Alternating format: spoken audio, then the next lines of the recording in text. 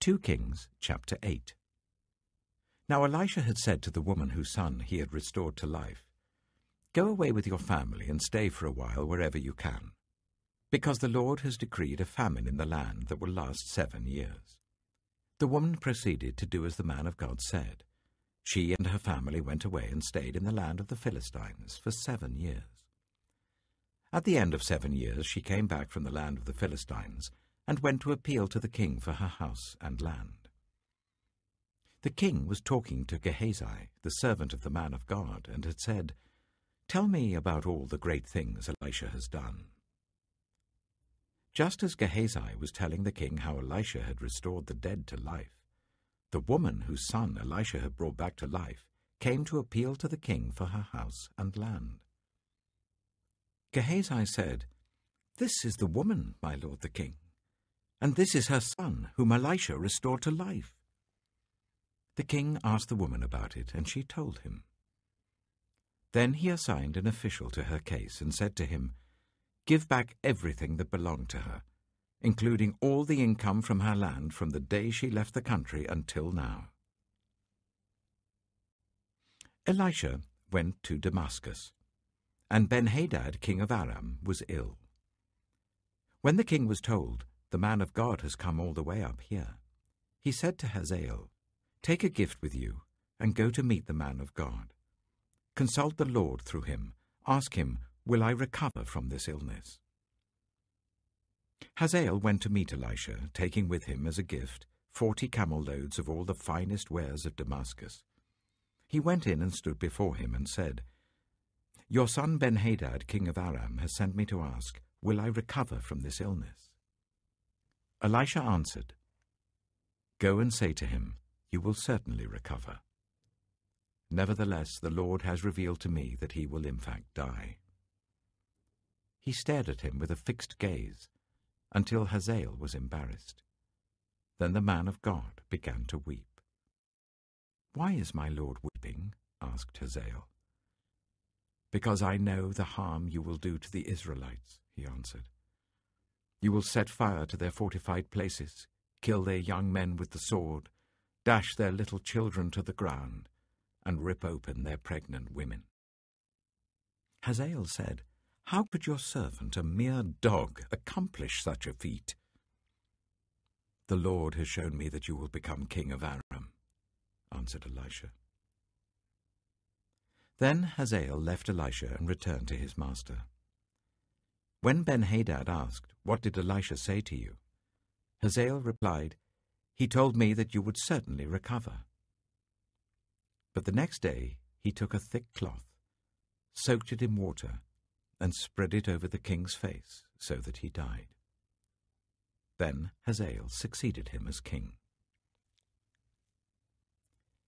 In the 5th year of Joram, son of Ahab, king of Israel, when Jehoshaphat was king of Judah, Jehoram, son of Jehoshaphat, began his reign as king of Judah.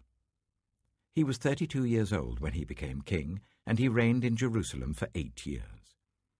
He followed the ways of the kings of Israel, as the house of Ahab had done, for he married a daughter of Ahab. He did evil in the eyes of the Lord. Nevertheless, for the sake of his servant David, the Lord was not willing to destroy Judah. He had promised to maintain a lamp for David and his descendants forever. In the time of Jehoram, Edom rebelled against Judah and set up its own king. So Jehoram went to Zair with all his chariots. The Edomites surrounded him and his chariot commanders, but he rose up and broke through by night. His army, however, fled back home. To this day, Edom has been in rebellion against Judah. Libnah revolted at the same time. As for the other events of Jehoram's reign and all he did, are they not written in the book of the annals of the kings of Judah? Jehoram rested with his ancestors and was buried with them in the city of David, and Ahaziah his son succeeded him as king.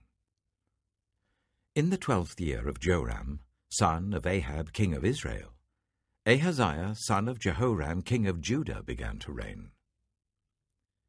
Ahaziah was 22 years old when he became king, and he reigned in Jerusalem for 1 year. His mother's name was Athaliah, a granddaughter of Omri, king of Israel. He followed the ways of the house of Ahab and did evil in the eyes of the Lord, as the house of Ahab had done, for he was related by marriage to Ahab's family. Ahaziah went with Joram, son of Ahab, to war against Hazael, king of Aram, at Ramoth-Gilead. The Arameans wounded Joram. So King Joram returned to Jezreel to recover from the wounds the Arameans had inflicted on him at Ramoth in his battle with Hazael, king of Aram. Then Ahaziah, son of Jehoram, king of Judah, went down to Jezreel to see Joram, son of Ahab, because he had been wounded. 2 Kings chapter 9. The prophet Elisha summoned a man from the company of the prophets and said to him, "Tuck your cloak into your belt, take this flask of olive oil with you, and go to Ramoth-Gilead. When you get there, look for Jehu, son of Jehoshaphat, the son of Nimshi. Go to him, get him away from his companions, and take him into an inner room. Then take the flask and pour the oil on his head and declare, 'This is what the Lord says, I anoint you king over Israel.' Then open the door and run. Don't delay." So the young prophet went to Ramoth-Gilead. When he arrived, he found the army officers sitting together. "I have a message for you, Commander," he said. "For which of us?" asked Jehu. "For you, Commander," he replied. Jehu got up and went into the house. Then the prophet poured the oil on Jehu's head and declared, "This is what the Lord, the God of Israel, says. I anoint you king over the Lord's people Israel. You are to destroy the house of Ahab your master, and I will avenge the blood of my servants the prophets and the blood of all the Lord's servants shed by Jezebel. The whole house of Ahab will perish. I will cut off from Ahab every last male in Israel, slave or free. I will make the house of Ahab like the house of Jeroboam, son of Nebat, and like the house of Baasha, son of Ahijah. As for Jezebel, dogs will devour her on the plot of ground at Jezreel, and no one will bury her." Then he opened the door and ran. When Jehu went out to his fellow officers, one of them asked, "Is everything all right? Why did this maniac come to you?" "You know the man and the sort of things he says," Jehu replied. "That's not true," they said. "Tell us." Jehu said, "Here is what he told me. This is what the Lord says. I anoint you king over Israel." They quickly took their cloaks and spread them under him on the bare steps. Then they blew the trumpet and shouted, "Jehu is king." So Jehu, son of Jehoshaphat, the son of Nimshi, conspired against Joram. Now Joram and all Israel had been defending Ramoth-Gilead against Hazael, king of Aram. But King Joram had returned to Jezreel to recover from the wounds the Arameans had inflicted on him in the battle with Hazael, king of Aram. Jehu said, "If you desire to make me king, don't let anyone slip out of the city to go and tell the news in Jezreel." Then he got into his chariot and rode to Jezreel, because Joram was resting there, and Ahaziah, king of Judah, had gone down to see him. When the lookout standing on the tower in Jezreel saw Jehu's troops approaching, he called out, "I see some troops coming." "Get a horseman," Joram ordered. "Send him to meet them and ask, 'Do you come in peace?'" The horseman rode off to meet Jehu and said, "This is what the king says. Do you come in peace?" "What do you have to do with peace?" Jehu replied. "Fall in behind me." The lookout reported, "The messenger has reached them, but he isn't coming back." So the king sent out a second horseman. When he came to them, he said, "This is what the king says. Do you come in peace?"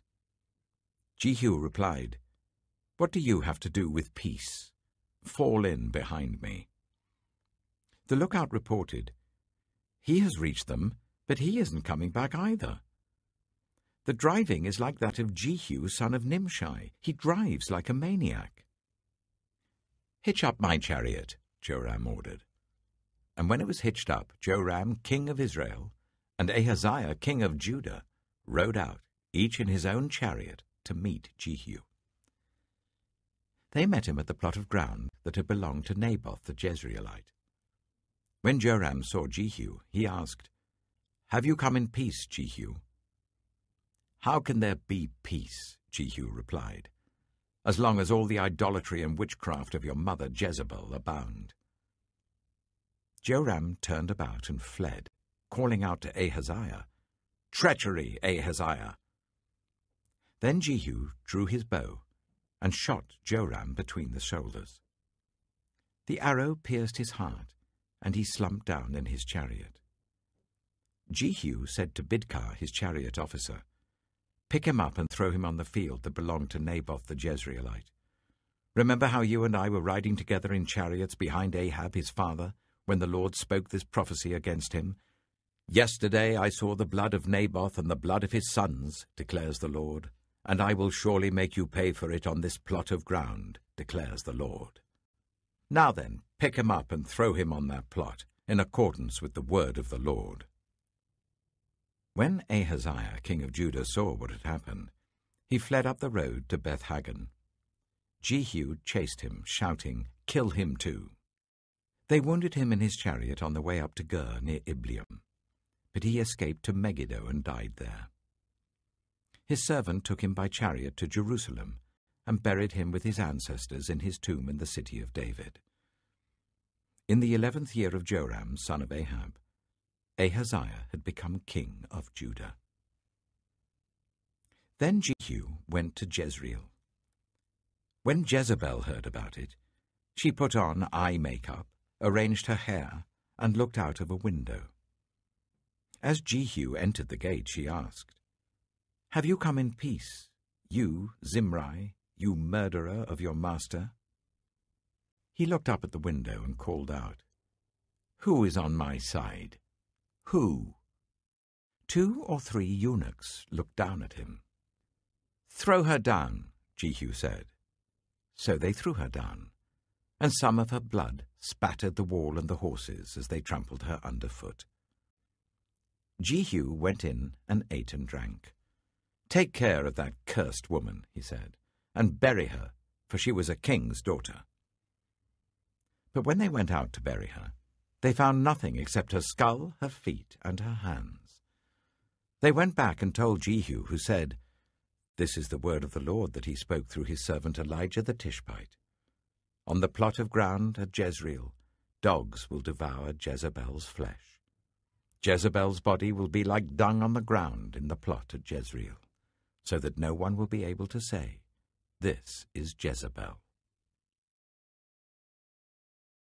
2 Kings, chapter 10.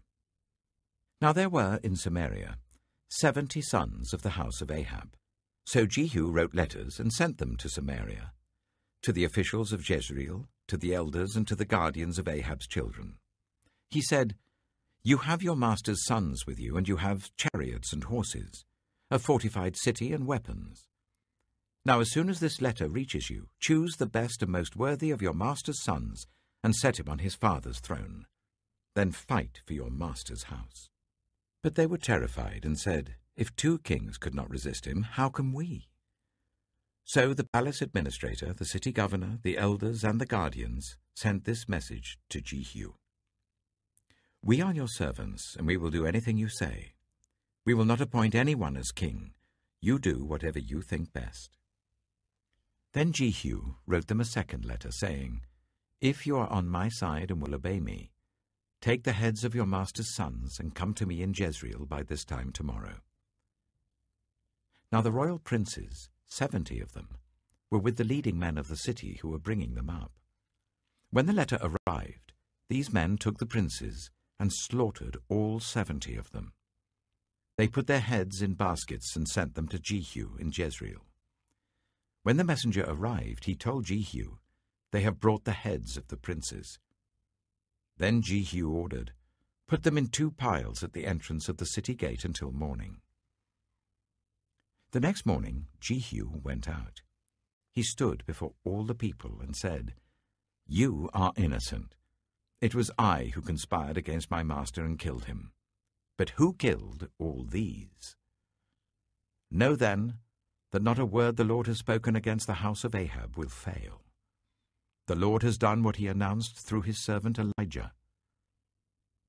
So Jehu killed everyone in Jezreel who remained of the house of Ahab, as well as all his chief men, his close friends, and his priests, leaving him no survivor. Jehu then set out and went toward Samaria. At Beth-eked of the shepherds, he met some relatives of Ahaziah, king of Judah, and asked, "Who are you?" They said, "We are relatives of Ahaziah, and we have come down to greet the families of the king and of the queen mother." "Take them alive," he ordered. So they took them alive and slaughtered them by the well of Beth-eked, 42 of them. He left no survivor.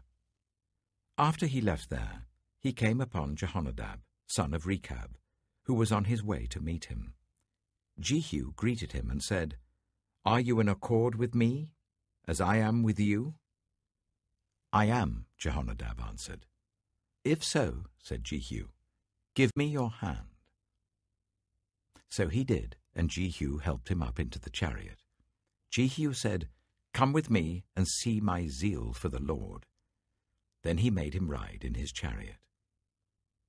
When Jehu came to Samaria, he killed all who were left there of Ahab's family. He destroyed them, according to the word of the Lord spoken to Elijah. Then Jehu brought all the people together and said to them, "Ahab served Baal a little. Jehu will serve him much. Now summon all the prophets of Baal, all his servants, and all his priests. See that no one is missing, because I am going to hold a great sacrifice for Baal. Anyone who fails to come will no longer live." But Jehu was acting deceptively in order to destroy the servants of Baal. Jehu said, "Call an assembly in honor of Baal." So they proclaimed it. Then he sent word throughout Israel, and all the servants of Baal came. Not one stayed away. They crowded into the temple of Baal until it was full from one end to the other. And Jehu said to the keeper of the wardrobe, "Bring robes for all the servants of Baal." So he brought out robes for them. Then Jehu and Jehonadab, son of Rechab, went into the temple of Baal. Jehu said to the servants of Baal, "Look around and see that no one who serves the Lord is here with you, only servants of Baal." So they went in to make sacrifices and burnt offerings. Now Jehu had posted 80 men outside with this warning, "If one of you lets any of the men I am placing in your hands escape, it will be your life for his life."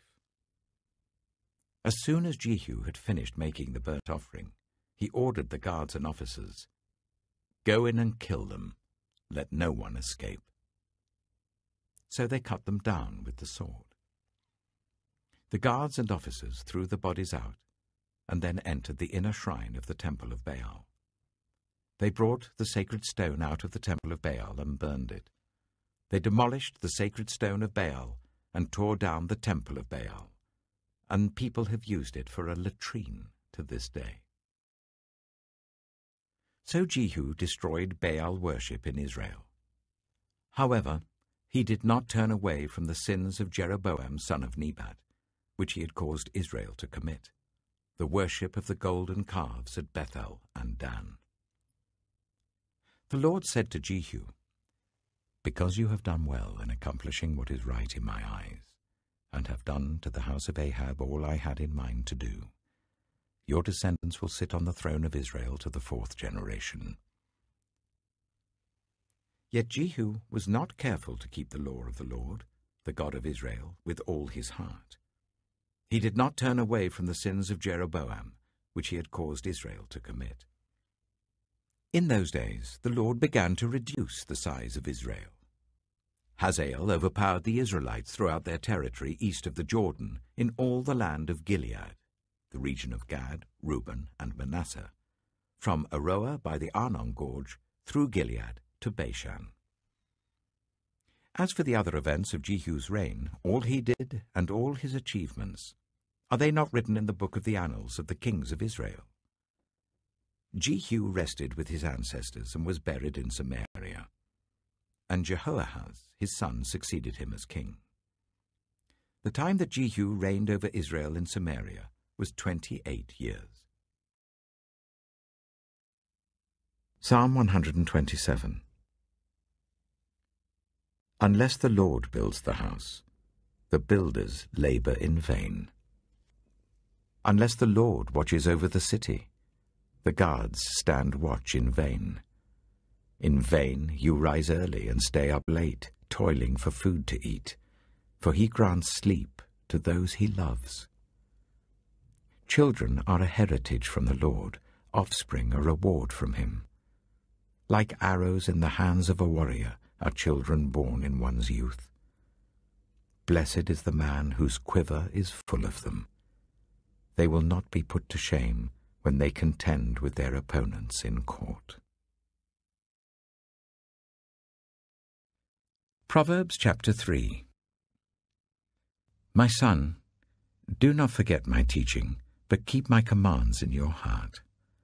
For they will prolong your life many years and bring you peace and prosperity. Let love and faithfulness never leave you. Bind them round your neck. Write them on the tablet of your heart. Then you will win favor and a good name in the sight of God and man. Trust in the Lord with all your heart, and lean not on your own understanding. In all your ways submit to him, and he will make your paths straight. Do not be wise in your own eyes.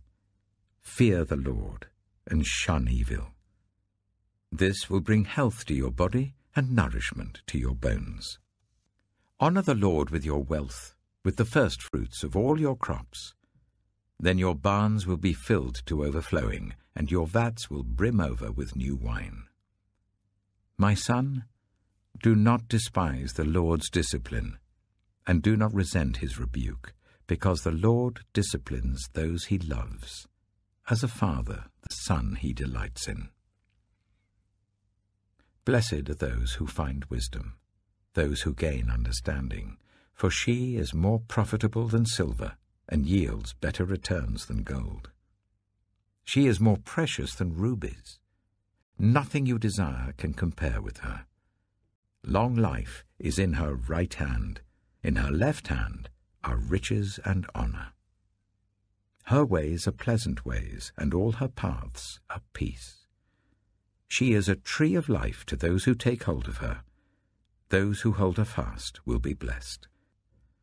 By wisdom the Lord laid the earth's foundations. By understanding he set the heavens in place. By his knowledge the watery depths were divided, and the clouds let drop the dew. My son, do not let wisdom and understanding out of your sight. Preserve sound judgment and discretion. They will be life for you, an ornament to grace your neck. Then you will go on your way in safety, and your foot will not stumble. When you lie down, you will not be afraid. When you lie down, your sleep will be sweet. Have no fear of sudden disaster, or of the ruin that overtakes the wicked, for the Lord will be at your side, and will keep your foot from being snared. Do not withhold good from those to whom it is due, when it is in your power to act. Do not say to your neighbor, "Come back tomorrow and I'll give it to you," when you already have it with you. Do not plot harm against your neighbor who lives trustfully near you. Do not accuse anyone for no reason, when they have done you no harm. Do not envy the violent or choose any of their ways, for the Lord detests the perverse, but takes the upright into his confidence. The Lord's curse is on the house of the wicked, but he blesses the home of the righteous. He mocks proud mockers, but shows favor to the humble and oppressed. The wise inherit honor, but fools get only shame.